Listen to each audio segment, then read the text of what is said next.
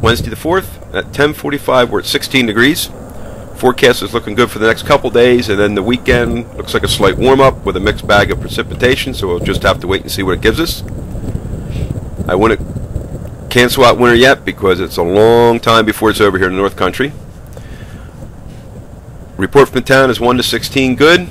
Everybody I spoke with said you can find a little everything out there. You can find some good trails, some so-so trails, some icy conditions. Bottom line is, if you want to ride, there is riding. Are you going to be able to go where you want to? No, not necessarily. This piece here coming up, you'll get a laugh. This is part of my yard crew from the summer. And she's out there and she says, I can get away with this. Nobody caught me so far. Let me look. Is anybody looking? No, I can do it. She discovered a snowbank. She could stand on top of it and eat out of the bird feeder. That bird feeder was full when she started.